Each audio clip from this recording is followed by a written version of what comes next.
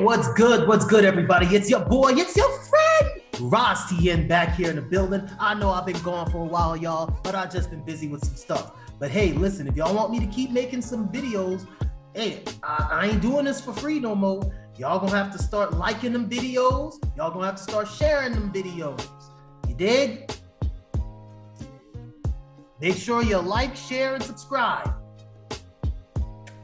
But yeah, y'all, since I'm back, there's something I wanted to talk about today. Now, for today's topic, I want to talk about the destruction of masculinity. That's what I want to talk about today. And I gotta know, what is it with you dudes today to whereas y'all feel like you just can't be a man? I often ask myself that question, right? Now, part of the blame I put on the women, but I also put on the dudes too, right? Now, let me get on the dudes. Start with y'all first. See, a lot of you guys allow yourself to be emasculated. The reason is because you're so desperate for female attention. You're too afraid to be a man and actually take control like you're rightfully supposed to. As men, we are born leaders. That's why, and I know some people will say, oh, you're a misogynist. Oh, you're sexist for saying this. But listen, men are more logical and women are more emotional. This is a fact.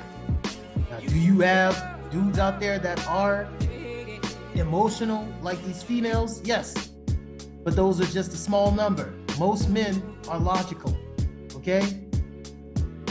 And you're afraid of being logical with these women because you're afraid of getting on their bad side, and it might ruin your chances with getting sex, right? To be a man, you have to be definitive and decisive. Men, we are born leaders. It says this even in the Bible. Okay, there's so many quotes that state that as a man, you are supposed to be a leader. Okay? I mean, as a man, you are the head, not the tail. Okay? It's not about being controlling.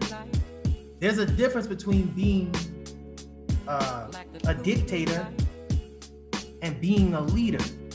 A dictator monitors you all the time, tells you how to think, how to feel, who to love, piss shit. You know what I'm saying? Doing everything that they want you to do. They want you to be robotic. To whereas a leader guides. Okay?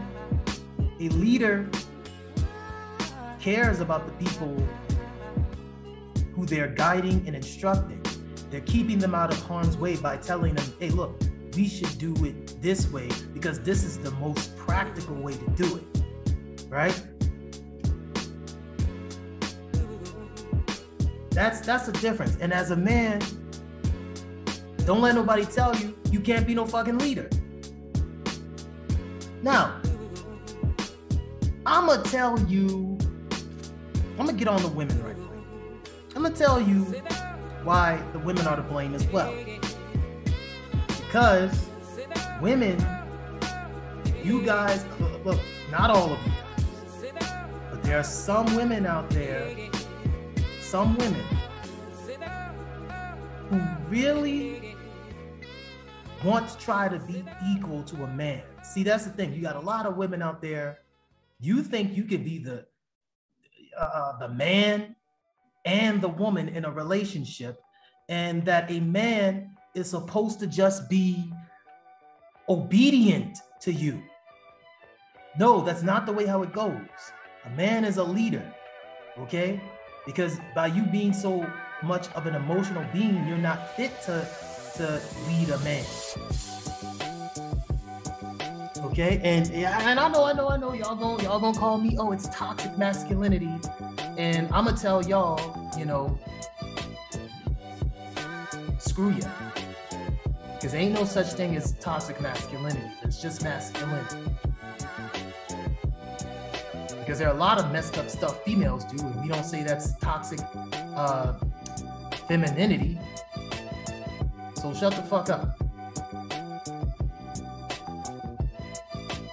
Now, in addition to that, a lot of you women, you want to, you know, especially women who are feminists. You talk about how bad male patriarchy is, right?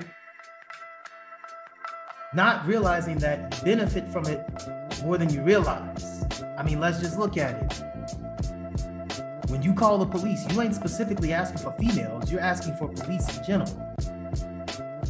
Okay, a system which was built by male patriarchy.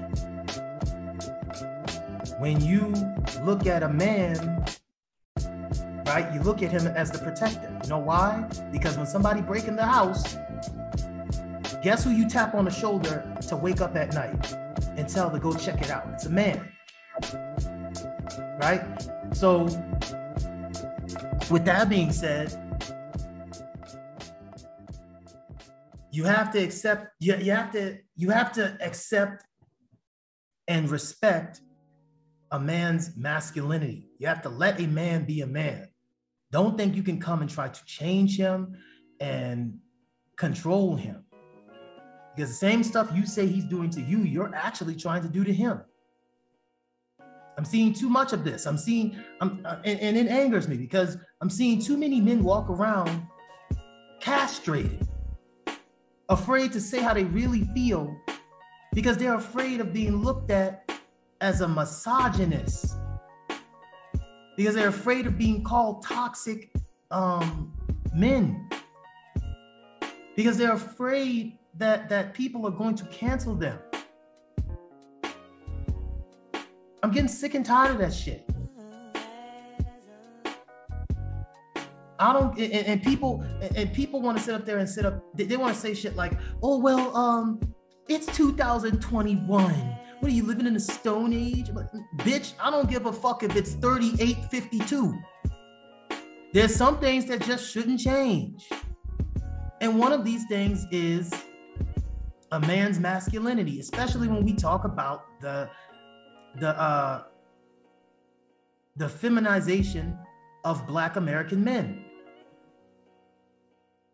I mean, one of my best friends, he's Vietnamese American. He said that when he looked at the Black man, he looked at the epitome of manhood, but he felt disappointed when he saw that they're putting Black men in dresses and putting on makeup and pushing homosexuality so much onto young Black boys. And it's a shame, because you know the only way you could be accepted as a man is if you just act feminine. And even then, when you get in touch with your feminine side, your femininity and your feminine side,